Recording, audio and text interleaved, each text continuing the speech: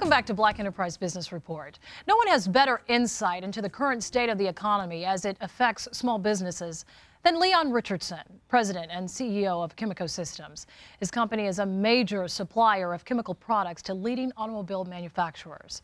He joins us in studio with Alan Hughes, editorial director at Black Enterprise Magazine, to talk about minority participation in the economic recovery. Gentlemen, both, we want to thank you for coming to the show. Thank you. Thank you. But Leon, I want to start with you first. You had said that minority businesses lacked access to the stimulus plan. Sure. Do you still feel that way?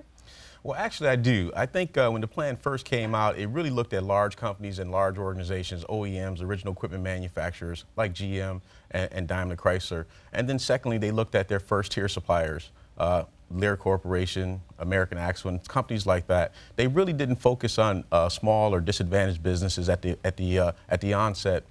Later on, however, they did start to think about small businesses and look to create programs with large companies that would trickle down or cascade down to small and minority-owned businesses. So, Alan, in your opinion, what does the administration have to do to fix it? I mean, this has been a common complaint for years on end. Yeah. Well, basically, it's going to require some degree of oversight because left to its own devices, as Leon pointed out, the trickle-down effect won't necessarily trickle down as far as it needs to. Most minority entrepreneurs aren't tier 1 or tier 2, they're tier 3. And if it's trickling down, it's going to require some oversight to make sure that in fact does happen. Are minority businesses participating in the rebuilding of America?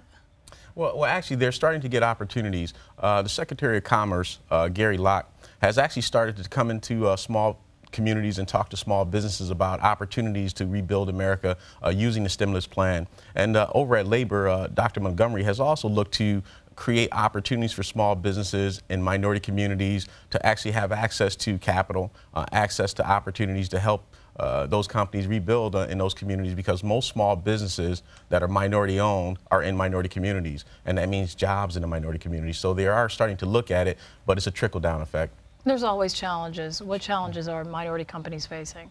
Well, Leon pointed out capital.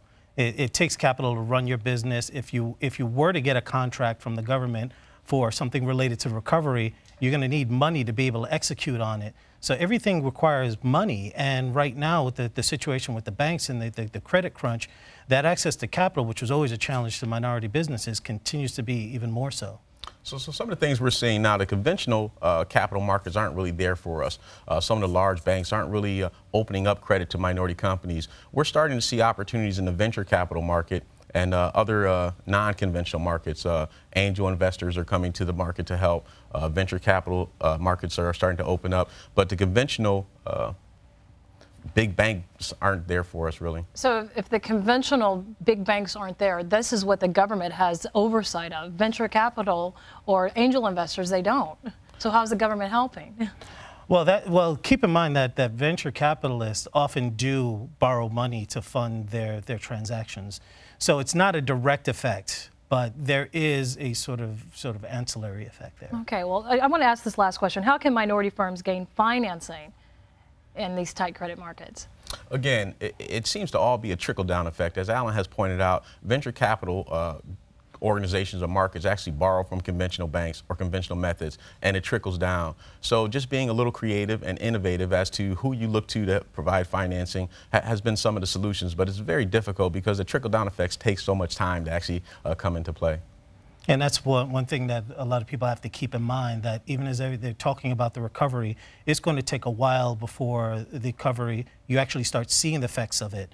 It has to trickle down and work its way through, and that's going to take time. You both are on the same page on this. Yeah, well, one of the major challenges is most minority companies are first generation, so they didn't have an opportunity to build that war chest to sustain themselves during these difficult times. So as this trickle down takes time to get to us, it's just been very challenging. But those companies that are prepared and have the proper financing and the right management teams, I think they'll weather this storm. They'll weather the storm. We're Leon Richardson and Alan Hughes. Both, we thank you so much for your insight. Up next, unemployment. It continues to rise. Many are wondering when the job market will turn around. We'll have more when we return.